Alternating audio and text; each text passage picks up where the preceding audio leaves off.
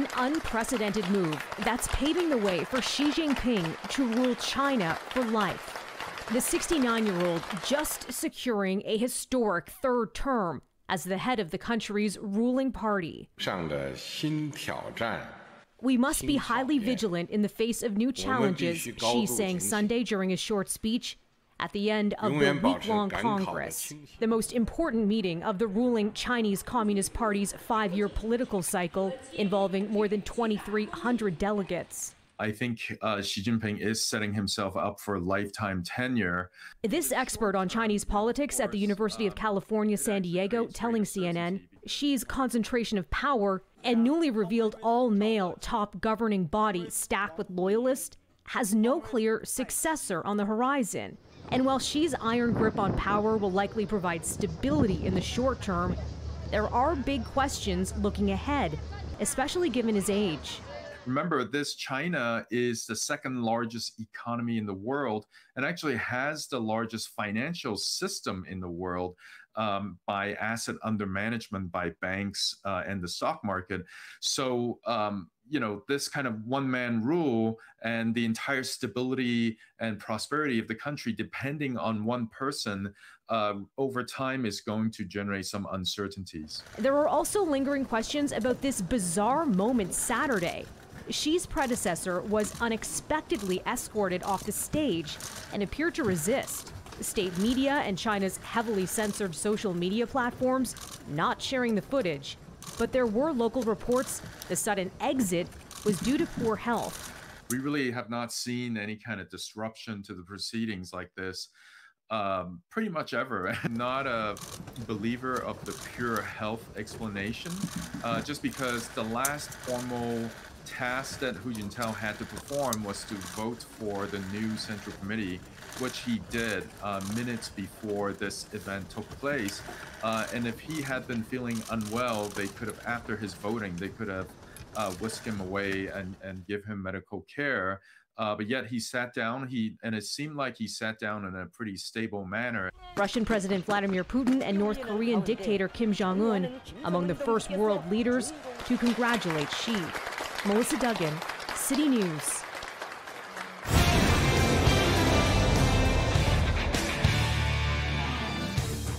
Happy Sunday, everyone. I'm Jesse Fuchs here in the Sportsnet newsroom. The Maple Leafs are in Las Vegas right now. Sounds nice. They're preparing to take on the Golden Knights tomorrow. We'll take a look back at their win against the Jets last night in the Peg, and it's a big day in the MLB playoffs.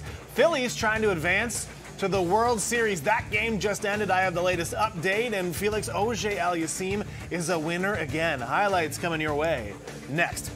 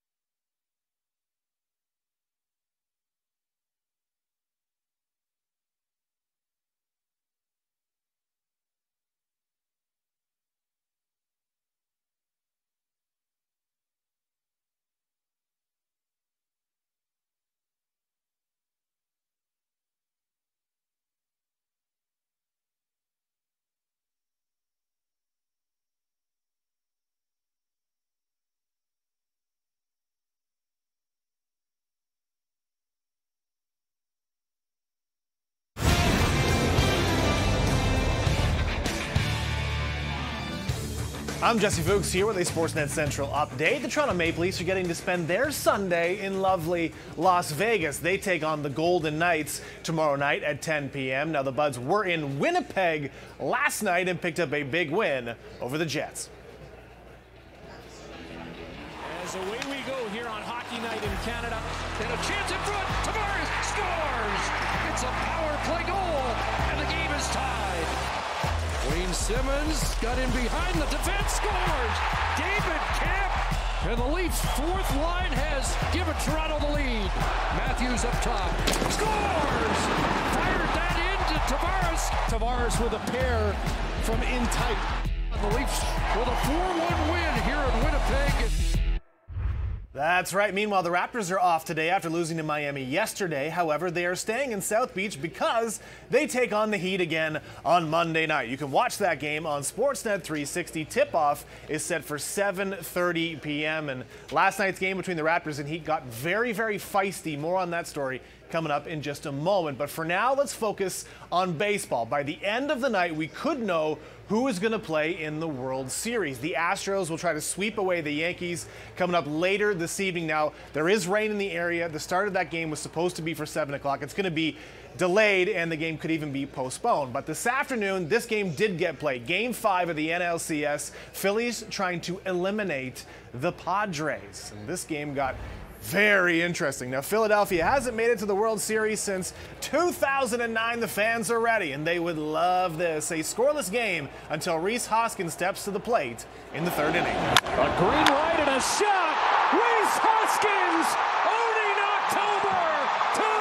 2-0 Phils. Rhys Hoskins, a 2-run blast. He has 3 homers in his last 6 at-bats. 2-0 Philly. Top 4, Juan Soto does respond for the Padres. He has home runs in back-to-back games. He can walk because he knows this one is long gone. Solo blast cuts the lead down to 1. Then in the 7th, with the game now tied at 2, Philadelphia reliever Sir Anthony Dominguez, uncorks the wild pitch, his 3rd of the inning. A runner scores as the Padres take a 3-2 lead, but they could not hang on. Just a few minutes ago in the bottom of the 8th inning, Bryce Harper at the plate, and he plays hero, hitting perhaps the biggest home run of his life. A 2-run shot gives Philly the lead, and this game is now over. Phillies win 4-3. They are off to the World Series. And in tennis news, Felix Auger-Aliassime looking for his 2nd straight ATP title, 3rd of his career. He was taking on American Sebastian Korda in the European Open final. First set on serve, Auger-Aliassime, nice little backhand slice drop shot, gives him a chance to break. Next point, Korda decides to come to the net. It's a really bad decision because Felix hits a great forehand passing shot down the line. He breaks and takes the first set 6-3. Second set, tied at 2s off a long rally. Auger-Aliassime gets to just smash this one home. That leads to a break as we move to championship point, and Korda's going to make it really easy on him because he hits it right into the net. Auger-Aliassime wins his 3rd career title, 2nd in as many weeks. He is the 2022 European Open champion. And I'll have lots more coming up for you later in the hour. Of course, it's Sunday. We're going to talk NFL football. Are the Giants good? And is Tom Brady no longer good? We'll have that discussion later in the hour. It was an emotional night in Miami on Saturday. The Raptors playing their first of 2 games against the Heat here in Miami. The game saw rookie Christian Coloco ejected, as well as Caleb Martin from the Miami Heat from this altercation. He gets knocked down, and oh my, they go into the seats. Caleb Martin and Christian Coloco right in front of the Heat bench. Oh, this is not a good-looking scene. Oh, and the whole Heat bench has been vacated. You want to give us your version of what happened? I mean, I feel like everybody saw what happened. You know, I got fouled and I fell, and I don't know what he was trying to do, and I just stood out for myself and I got ejected. So that's what happened. Did he say anything? Like, why did he come over? Had you guys? I was as confused as you. I don't know. I have no idea. He just stood out looking at me like crazy. I just stood up. I don't know. Do you feel like he pushed you out of bounds or was too hard in doing that? I mean, when he fouled me, he was basically grabbing me and pushing me. So I don't know, and I felt I don't know what was going to it. I'm confused. He stood over you right away. Yeah, I don't know why. Like I don't really know him, so I don't know what was going on to his head. But it didn't only get heated between the players; it also got a little spicy between the fans. Miami fans, they say they're going to win both games. That's a joke, first of all. Win both games. Come on now. Like, that's not going to happen. How are you feeling about this series? Do you think Miami's going to win? Yeah, Miami's going to win. If they lose, I'm not going to be a Heat fan anymore. You know, the Heat are a bandwagon city, right? Since LeBron left town, nobody really cares about the Heat, so. All I can say to them is good luck. Good luck. Good luck. We wish you the best, but we're here. I'm not worried at all. They should be so scared. We're coming for you. You guys are going to lose. Oh, we're going to kill you tonight. I mean, they live in Canada. There's no such thing as Canada to us Miami fans. There's not too much of a break between these two teams. The Raptors will be back on the court here in Miami against the Heat on Monday. Reporting for City News for Miami, I'm Lindsay Dunn. Next on City News. The hunt is on for suspects after 2 early morning shootings on opposite ends of the city sent 2 men to hospital. Details on the investigation coming up next on City News.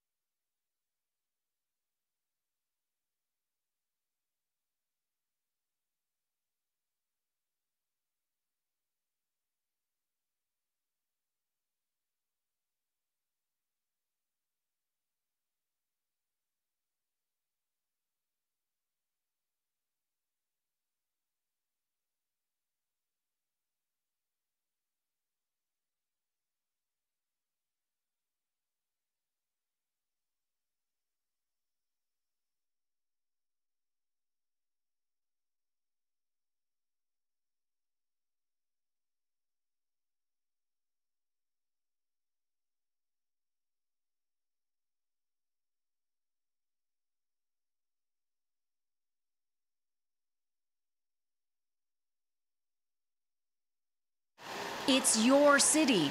It's your vote. And on Monday, you've got 3 ways to watch it count. You can head to citynews.ca, City News 24/7 on Prime Video, or check us out on Rogers Ignite at Channel 100. Full coverage begins on all platforms starting at 8 p.m. On city streets tonight, 2 men are recovering in hospital after a pair of overnight shootings. Shots rang out on Pearl Street in the entertainment district about 3 o'clock Sunday morning. When officers arrived on scene, they located a man with gunshot wounds. He was taken to hospital with non-life-threatening injuries. Less than 90 minutes later, police were called to the area of Jane Street and Shoreham Drive near York University for sounds of gunshots. Another man was located with gunshot wounds. He was taken to hospital with non-life-threatening injuries. Police have yet to release suspect information on either incident. Anyone with information is being asked to come forward. Meantime, investigators have identified the victim of the city's latest homicide. Just before 1 a.m. Saturday, officers responded to a call for unknown trouble in the Queen Street West and Portland Street area. Officers located a man with life-threatening gunshot wounds. Despite emergency measures, he was pronounced dead on scene. The victim has been identified as 38-year-old Peter Alexandros Medimenos of Toronto. Police have yet to release information on suspects or what might have led up to the shooting. The Homicide and Missing Persons Unit has taken over the investigation. Welcome to Pumpkinville. We are in one of the parking lots here at Sherway Gardens. This has been transformed into a fall wonderland, and I'm here with one of the event coordinators. Olivera, you've got to tell me about this. This is so much fun. I know, it's such a great vibe here. It is just the best fall vibe, and you feel hugged by fall being here. Oh, I love that. I hear, is this true, 25,000 real pumpkins here? Actually, we're up to over 35,000 real pumpkins. It's unbelievable. So we've got sculptures, we've got rides, we've got foods. What's your favorite thing to do here? What do we need to do next? The pumpkin smash. It is so much fun, and I think we have smashed more pumpkins than we have sold. The people have taken home. It's been so much fun. There's a pumpkin smash. Can I do this? Absolutely. You heard it here, folks. I am going to be doing that in about 20 minutes from now, but let's get to our forecast. Thank you so much for joining us.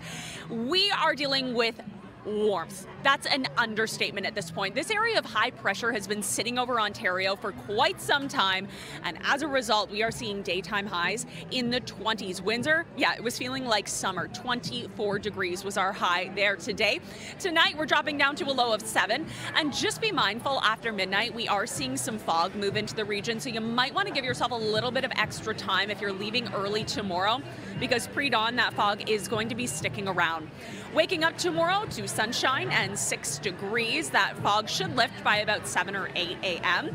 And this is a sign of good things to come into the afternoon. We've got that sunshine sticking around. Lakeside, we're going to be in the mid-teens. Away from the lake, again, we're looking at daytime highs in the 20s. Peterborough, you're in the 20 club. Barrie, you too. Blue Mountain at 22 degrees, 21 in Kitchener. Not bad at all. It's all about the layers, though, because as we move into the evening, it is going to get a little bit cooler. In terms of our wind speed, very light in the morning. Into the afternoon, you really won't feel it too much, but because it is that lake breeze, it's going to be a little bit cooler lakeside, like I mentioned. Winds are going to be fairly light right through Wednesday. Thursday is when they pick back up and change direction, and here's why. We've got a front that's going to be moving through Wednesday afternoon. It's going to bring rain to southern Ontario, some snow and mixing to the north, and then a major shift in the wind direction. A northwest flow on Thursday is really going to cool us down. Before that happens, generally about 5 to 10 millimeters of rain expected Wednesday afternoon through Thursday morning, but we'll clear out on the day Thursday. But those northwest winds, especially during the morning, you're going to feel them with gusts 40 to 60 kilometers an hour. And a major temperature drop. We're back to seasonal by Thursday with a daytime high of just 11 degrees, but we've got lots of sunshine through Friday and Saturday, 12 degrees next weekend. That is right where we should be. And while it is cooling down tonight, it's warm in this tent, and we are going to be, as you heard, smashing some pumpkins coming up soon. From Pumpkin Fest, I'm Michelle Mackey. This was a scene in Hyde Park today. Dozens of residents bringing flowers and lighting candles at a memorial and rally for the victims of a devastating crash in the city's East End last year. On October 21st, 2021, 71-year-old Vladimir Avalaman and his wife, 69-year-old Fatima, were stopped in traffic when their Toyota was hit by a BMW traveling southbound on Parkside Drive at a high rate of speed. The couple's daughter is calling on the city to do more to protect residents in the area.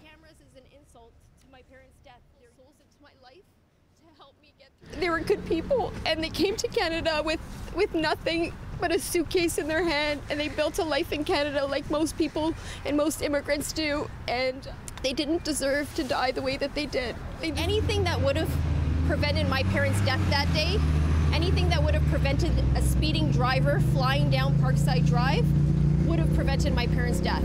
And I think the city needs to be held to account to that as well. Residents are calling on council to install photo radar and completely redesign Parkside Drive, which they say continues to be a hot spot for speeding. A 38-year-old man was charged with 2 counts of criminal negligence, causing death. Next on City News. A Ukrainian apartment block rocked by suspected Russian missiles. The growing struggle in urban areas as Moscow's tactics shift.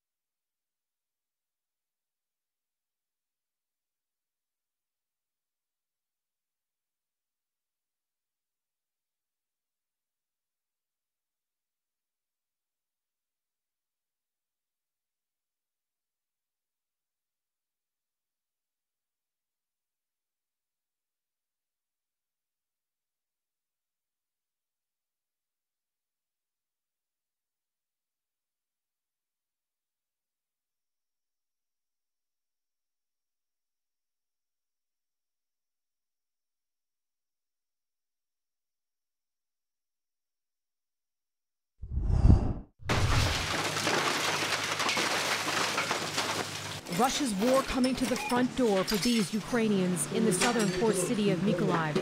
Residents of this heavily damaged apartment building sifting through the broken pieces of their homes Sunday. I was sleeping right here when I heard a loud explosion, this man says. Moments later, there was a second loud blast. Giving a tour of what remains, he describes his door being blown into the hallway. The explosion was so strong, he says, the walls are crumbling. The local mayor writing online that several Russian missiles hit the city overnight. No deaths reported here. Ukrainian President Vladimir Zelensky saying in his nightly video update that Russia had launched strikes on infrastructure on a very wide scale this weekend. The capital, Kyiv, among the places experiencing ongoing power outages. Blackouts now scheduled here to conserve resources. Moscow's invasion disrupting the supply of energy and water as Russian forces are suffering setbacks on the battlefield.